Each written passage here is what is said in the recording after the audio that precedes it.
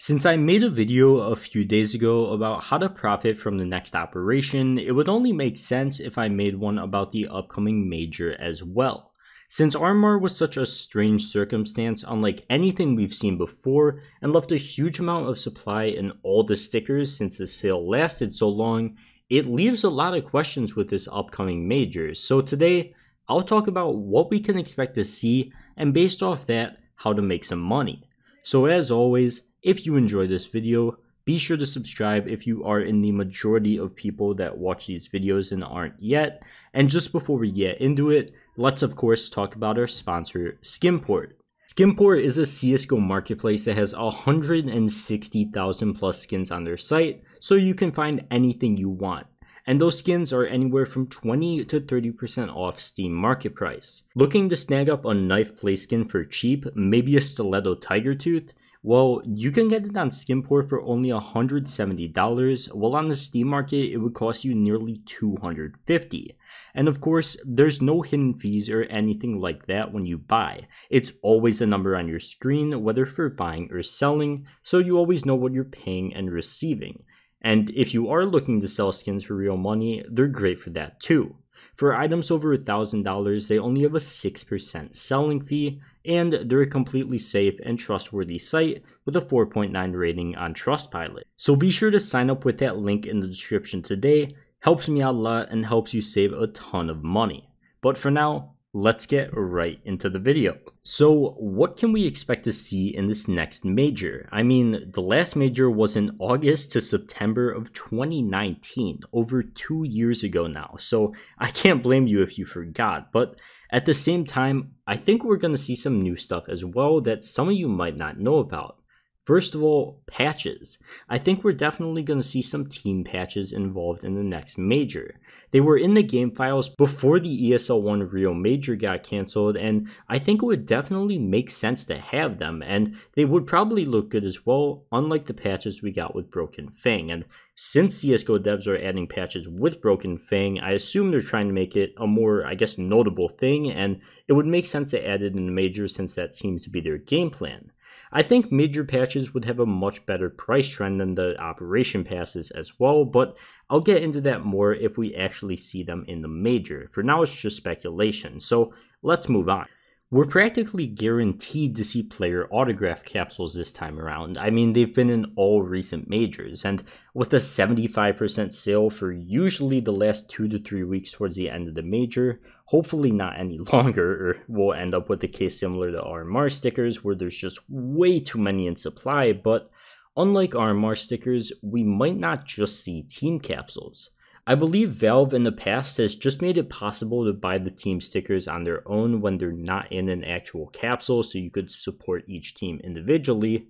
I have no idea if this is the most profitable way for Valve to do it, which leads me to believe there's definitely a possibility that they add team sticker capsules as well, especially with the release of RMR capsules and gold team stickers alongside them.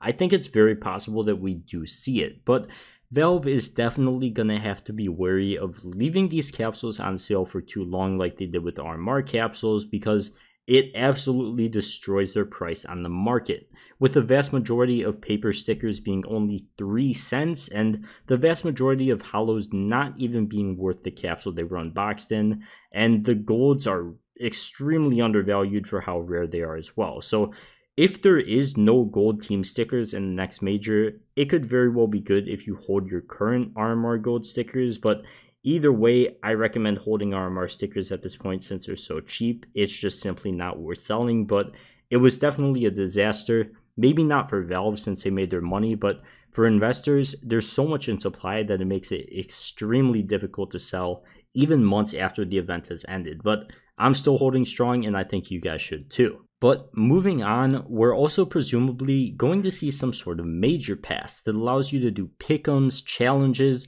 work your way towards getting a diamond coin, and at the same time giving you souvenir package drops.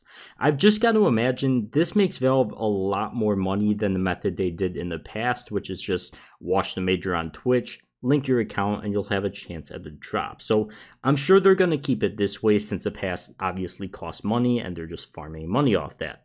So now we've got our options on the table. Guaranteed we should have player autographs, souvenir packages, team stickers in some way, but we don't know how you'll be able to get them, a viewing pass, and potentially some team patches on top of all of that. So for investing, I always think player autographs are a good buy, specifically gold stickers of good players.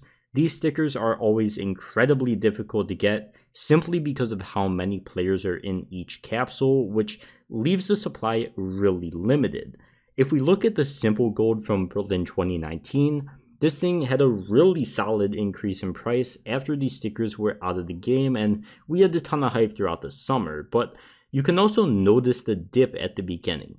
I always recommend waiting to buy these stickers, or really anything related to the major, until we see these things go on sale, which usually starts towards the end of the major, the last few weeks, so you do have to bite your tongue for a bit and be patient, but if you're an investor, it will save you money. But we have seen a lot of good results in the past. Souvenir packages, do you think, are a bit more difficult because there hasn't been a major in a really long time? So looking at the package from most recent 2019 Berlin major just shows a consistent increase in price, surprisingly. But if we look at the London 2018 major, it's surprisingly pretty similar as well.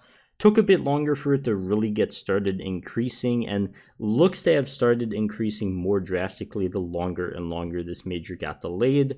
It should definitely take a hit when the next major souvenir packages come around, but if you're comfortable holding these souvenir packages as a long-term investment, they seem to pay off in the past. And especially with the past souvenir packages being at a pretty decent price already since there hasn't been a major in so long, I think they're going to be a pretty solid investment this time around, as we're missing out on like 2 years supply of them, so I can't really blame investors for jumping in on them this time around, hopefully. Either way, I think they're a good long-term investment. But very good news, the CSGO player count is back in the green for the past 30 days as we're getting into the fall months. Player counts always drop during the summer, and of course we have a major not too far ahead of us, with hopefully an operation shortly after that. So many good things to look forward to in CSGO, and as I've said in many of my recent videos, I think now we're gonna start to see prices begin to take off again in these upcoming months, with many players coming back to the game and just getting into the game with all this new content set to begin. Overall, I think with a boosted player count from the major, investing or owning play skins that have shown to appreciate in the past, which you can actually watch one of my recent videos on if you want to learn more about that, and whether you're looking at buying player capsules directly, usually the Legends capsules are the best, as they have the most notable players, or stickers with players that have, built a brand, so to speak, or just household names, whatever you want to call it, you can make a lot of money investing in the next major if you're smart. But besides all that, I think that does wrap it up for this video. So as always, thank you guys so much for watching. If you did enjoy, of course, be sure to subscribe so you don't miss out on any of my future investing videos. And of course, check out the homies over at Skinport as well. Save yourself some money buying those skins you want and cash out safely and securely. But that's it. So for now, I'll see you guys in the next one. Peace.